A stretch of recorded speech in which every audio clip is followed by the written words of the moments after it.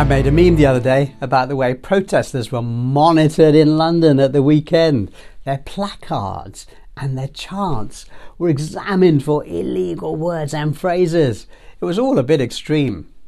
An American living here commented, "Well, in Hong Kong, authorities do not allow demonstrations at all."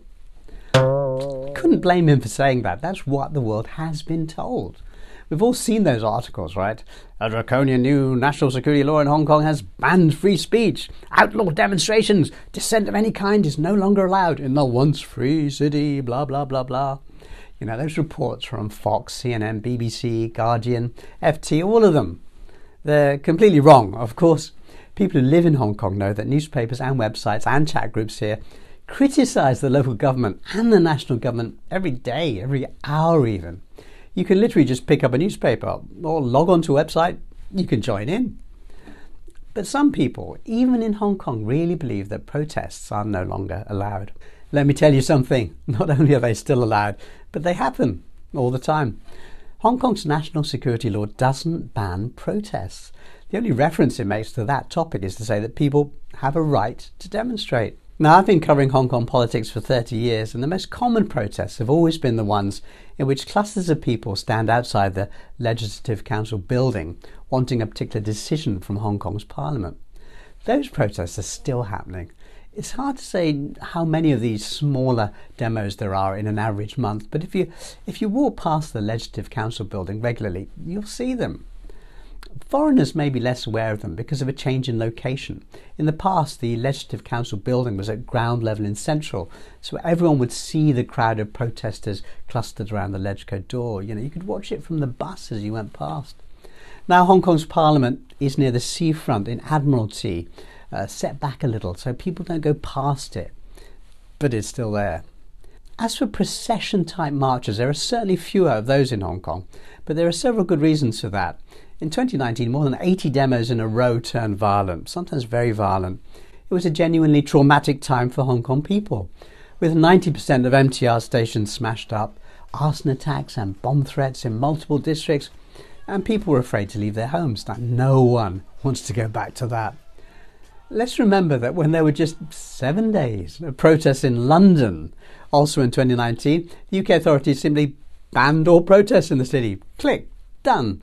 All protests instantly illegal.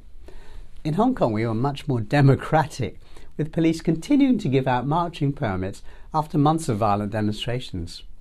But attitudes in Hong Kong have changed. Hong Kong people, many of them are now saying that the police shouldn't be too soft and need to be firm about violence here. We don't like violence. We're a low-crime city. In the context of that violence, it's not surprising that protest organisers and permit officials are careful about having big demonstrations here. Now, I asked one of my friends who is active in local politics to comment, and this is what he said. Small-scale protests are alive and kicking, but there are fewer big demos. One organiser told me that this is down to fears of hijack by anti-government forces. Organisers are responsible to the community, and unless they can guarantee no hijack, it's seen as quite risky. But he also added that Hong Kong people's fears of their protests being hijacked are gradually subsiding, and peaceful demonstrations will return. The pendulum swings one way and then the other way, maybe a bit too far, but it all settles down. Another contact told me that Hong Kong people and the authorities will accept demos by local people raising local issues, ones which do not involve individuals or groups funded by the United States, for example. One very active protest organised in the old days was the Hong Kong Human Rights Monitor and groups related to those folk. What none of us knew at that time was that their staff didn't just get cash grants from foreign anti-China groups, but were actually salaried from US State Department funds. As well as the infamous NED cash, there are at least 3 other secret streams of money. In the Jimmy Lai trial currently underway, it was revealed that large amounts of cash were being distributed to anti-government individuals and groups by Mark Simon, a former US intelligence agent. And of course there was our friend from the Hong Kong Free Press, stirring up trouble and pretending to be Chinese. In other words, there's far too much hostile foreign activity in the large demos, and that's something Hong Kong people of all leanings really don't want. So, in summary, if you see people saying that protests are not allowed in Hong Kong, you can gently tell them the truth. Point them to the LegCo building. If they say there's no free speech, just show them local newspapers, log them onto local websites.